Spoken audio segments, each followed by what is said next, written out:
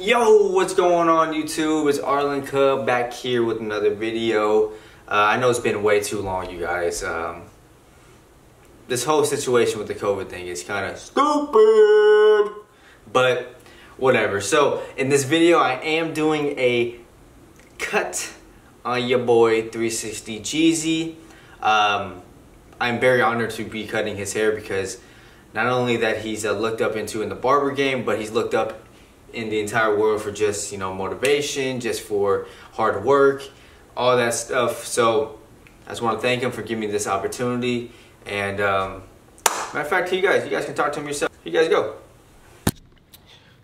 You too. What's up? It's your boy 360jeezy. I ain't even really feeling it right now. I'm gonna be honest with you. I'm not in the vocal spirit right now, even though it is Christmas. But listen, shout out to my man Arlen. He hooked your boy up with the fresh cut taper on point, man. All right? Listen, everybody right now, okay? Hit the like button. Hit the subscribe button. Follow my man Arlencuhh on Instagram and YouTube. Arlen, if you have any other Instagram or social media platforms, would you please be so kindly to let everybody know, okay? It's your boy 360jeezy. Stay tuned. Thank you for saying those kind words about me, Mr. Jeezy. But hope you guys like this video. It's gonna be nice. Like, comment, subscribe. My Instagram is gonna be on the top, one of these sides. So take care, you guys. If you guys have any questions, comment below. I'm out. Thank you guys. Have a good one. What's going on, you guys? It's Arlencuhh back here with another video. Yes, this is 360jeezy in my chair. Yes, he cut off his waves. He cut his waves off about like 3 or 4 or 5, 6, 7 months ago. You know, just try something new. Okay? Jared, stop smirking. Anyway, so what we're gonna do is we're picking out the hair. I'm picking out the hair so that way when I do eventually shape it up, everything's all picked out evenly, so I don't gotta keep going back and forth, keep picking it out, in and out, in and out, in and out. So yeah, you guys with me? Stay tuned, y'all. So for the first step in this taper, I'm going to be balding him out with my gold FXs, okay? These aren't my ones that I use to line up because those ones are extra sharp and crispy and I don't want to make his neck bleed or have any scratches on him, okay? You don't want to do that. He's too precious, okay?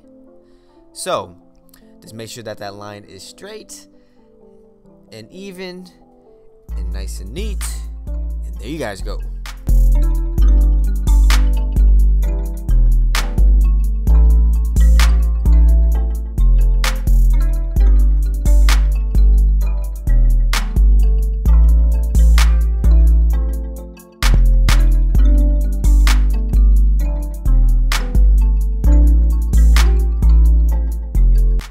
So for the next step in this taper, I'm going to be using my Oster topazes.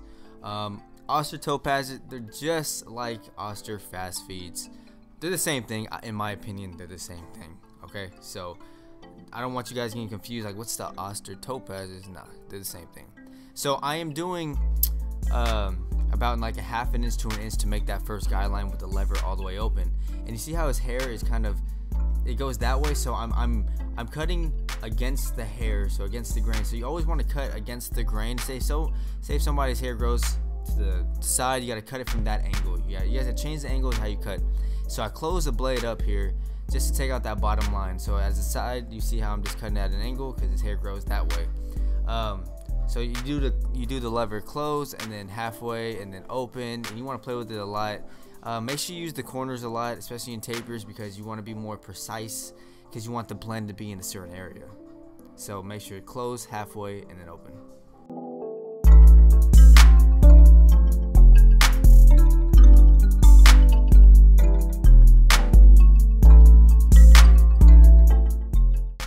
So moving on, I have my #1 guard and I have the lever all the way open on my Oster topaz / fast feeds.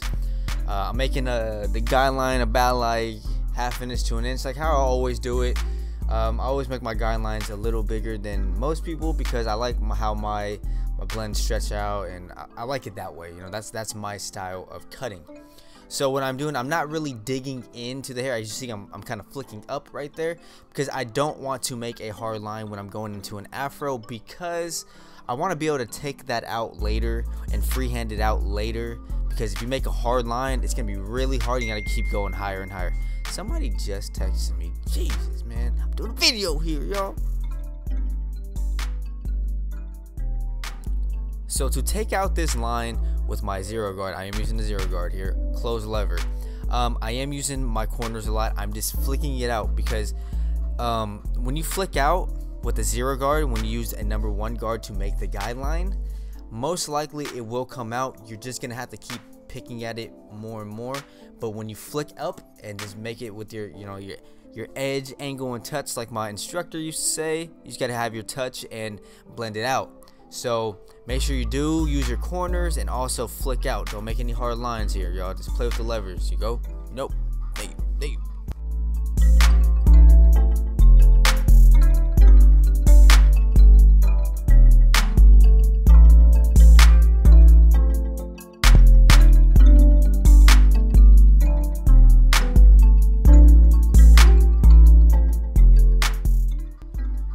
So for this part, I'm going to be using my clipper comb.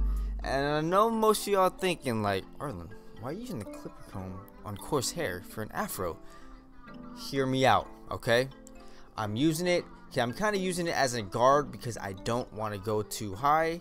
So I am just flicking out. I'm kind of, basically, it's like using, like freehanding an afro with a guard. So this is basically, it's a safer way because you have control of the angle that you're going at, if that makes sense. Okay, so I am going straight up with it, and I'm kind of flaring it out because I don't want to go too in to his hair and potentially make a patch. So I am doing the safe way, as all of you should do. Just be safe with it and just, yeah.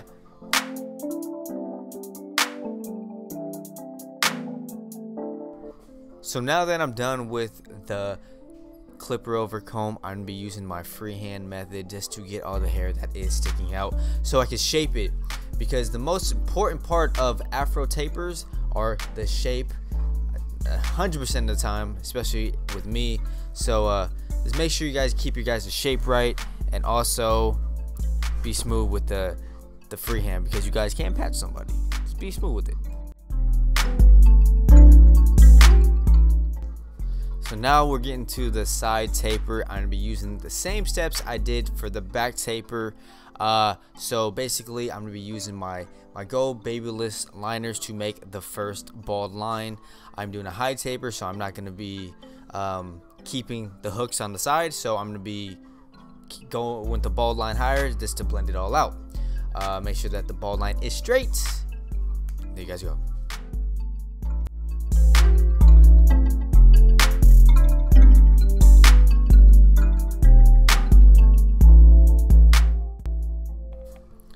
So I'm gonna be using the same clippers I did use for the back taper, the Oster Topazes / fast feet. So I am doing my first guideline, and I am doing the guideline 1/2 inch to 1 inch long. Make sure that it is straight.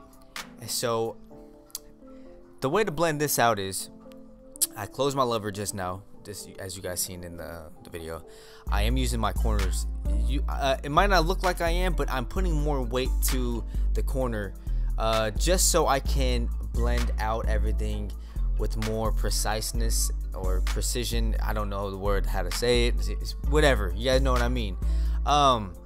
You want to do that because, especially in tapers, I said this plenty of times, you want to be precise with the blend, because you're doing a fade basically just on the side of the head.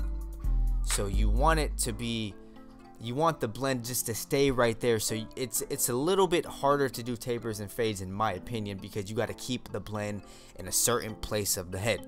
So make sure you guys play with your levers, close, halfway open, boom, there you guys go. So now that we're done with that, we're going to be using our number 1 purple magnetic guard on the Oster fast feed / Topaz / fast feeds, blah blah blah blah. So from this angle, you can't really see what I'm doing much, but I am making another guideline with the one but I am flicking out once I make at the end of the guideline, just so I won't make another line. So I'm gonna be going with the grain right here, just to kind of lighten it up so it's not as dark with the number 1 guard, because I am gonna be freehanding it when I'm done with everything. So I do with the grain just to lighten up that dark spot right over there by the temple area. As you guys can see, it is a little lighter, so just make sure you guys don't dig in as much. So for this part of the taper, to blend out that little dark spot right there, I am to be using the 0 guard. And I was explaining this at the back taper, so I am using the corners of it to blend it out. So you do want to flick out, especially in this part of the head, because I don't want to go too high on his head. I don't want to make the blend go really high, because he wants to keep the shape. And basically what I mean by shape is you want to keep the hair shape based on your client's facial structure. For most of you guys that are in barber school, you guys will get to that. For those that are apprentices or whatever, basically what I mean by that is, like, some people have a certain face shape, and you want to keep that hair shape based on their face shape, if you know what I mean, because you don't want to make it too you don't want to make it too round or too ovalish if their face shape is, you know, wider. So make sure that the shape fits their head or their face shape. I'm going to be blending out a spot that my 0 guard did not get. That's completely normal. All guards don't do what it's supposed to be doing, so you got to improvise. So I'm going to be using my my corner with the blade, no guard, just to lighten it up. It is a good way to do a taper like this. There's a lot of touch-up work, because I mean, you want to make it as blurry as possible, so make sure you do use the corners. And yeah. So I have the long angle shears just to, you know, shape up his hair. I'm not cutting too much off. I'm not even really cutting much off in general. I'm just doing it just to shape up and get all the hairs that are sticking out. It is probably one of the best ways to shape up people's hair, because it saves so much more time. I like doing it. I like using these better than using my my clippers, because it's already angled on, you know, the shear's already angled, so it makes it so much more easier.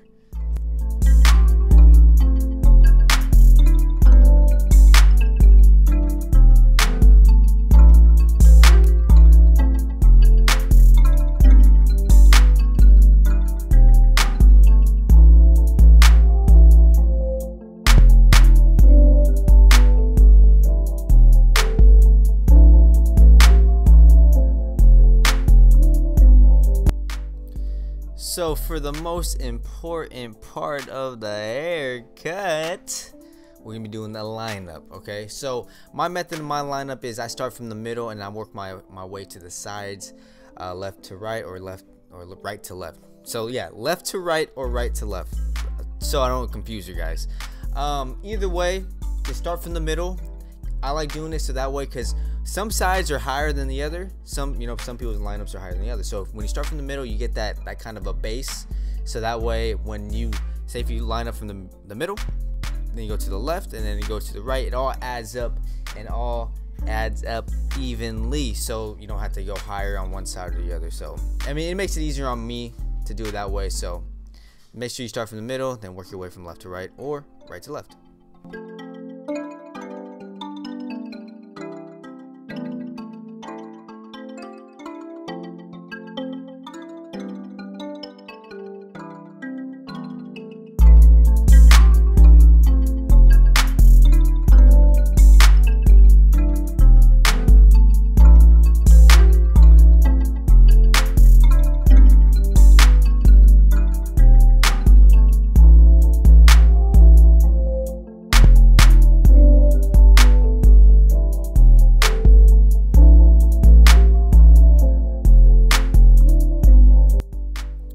So for this part, I'm going to be doing the enhancements, and this is for all the people that be like, oh, how come you never show the enhancements in your video? Yeah, okay, well now I'm doing it, okay, so you guys have no room to complain that I don't show enhancements, okay, so I'm doing it now. So just make sure that you guys follow your lineup. Make sure that your lineup is straight from the begin with, just so you don't have to worry about making your enhancement line up all crooked and janky. So just make sure that it is straight, make sure that you put enough paint to water ratio so it squirts out nicely, and make sure you don't make it too dark, because you can tell that it ain't natural. Obviously the paint is not natural, but I mean, just to make it look crisp and, you know, presentable, just make sure that it's not too dark.